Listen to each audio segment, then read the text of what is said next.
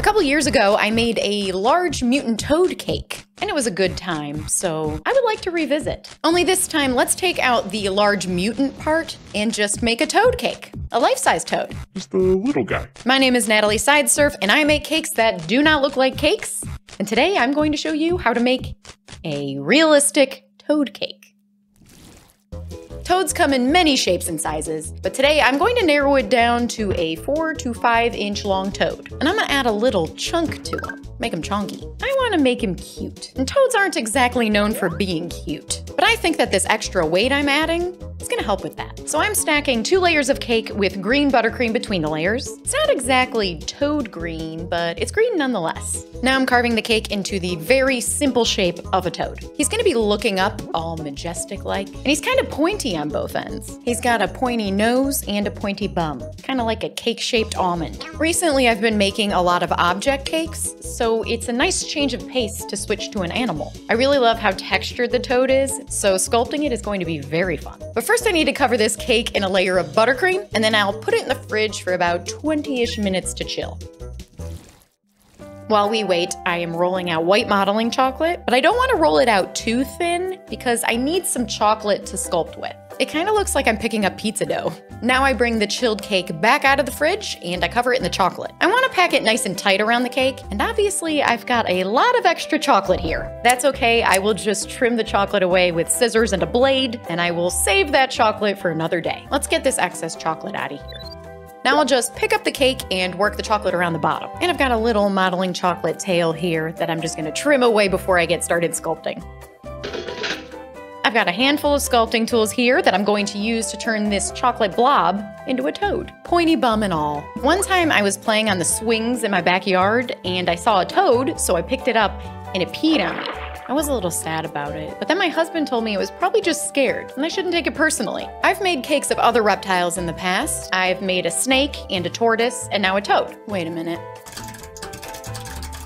A toad is not a reptile, it's an amphibian, like the elusive hydra spider. A tortoise and a snake hatch from an egg as mini versions of themselves. You get a mini snake and you get a mini tortoise. But toads hatch as tadpoles, and they go through stages before they become their true toad selves, which makes them amphibians. What other reptiles or amphibians do you think I should make next? Let me know in the comments.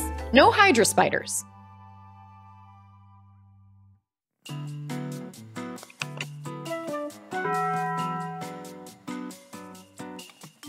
My favorite part of the toad is its front legs. They're short and they bow out. It's kind of like a bulldog, and I find that so adorable. They're like little tough guys. His little toes are also cute. I've sculpted dense folds and all kinds of texture, but what this toad really needs is some warts. Well, toads don't actually have warts. They have glands and naturally textured bumpy skin. They're just bumpy boys. So I filled a small parchment piping bag full of royal icing, and I'm piping little dots. I'll also pipe some larger dots along the toad's back and sides, all different size dots. I chose royal icing rather than buttercream to pipe the texture because royal icing dries hard. That way I can paint over it later. This is fun. I don't get to pipe very often, so when I do, I get carried away. This toad is gonna have a lot of texture.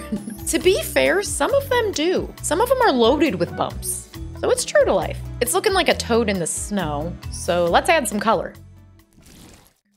This toad's gonna be brown, ivory, and green. I love the way that the color runs down the side, like a beautiful waterfall. This might be the most fun cake that I have ever painted. Also, because I spent so much time on that texture, it makes painting this cake really easy. It almost paints itself. It also helps that some toads are light and some are dark and some have lines and some have dots. There's really a huge variety, so I can just run with it. I can just make it up as I go. There are no rules. I wish all my cakes were this fun to paint. Like, it's fun, but this is really fun. Maybe I'll just start making only toad cakes. Toad cakes for days. No, I don't want to overdo it. I don't want to ruin a good thing. I'm painting the entire eye black. Then I go in with gold and add some lines and dots in there. Toads have really pretty eyes. I mean, they really stick out. I mean, like literally because they're bulbous, but they're also really pretty. And now I'll just gloss them up a bit.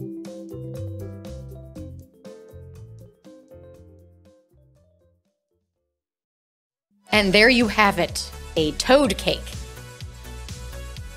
I've heard of a toad turning into a prince, but a cake? And if you like this video, please like this video because it helps me grow the channel and that allows me to keep making cake videos for you. All right, let's cut the cake.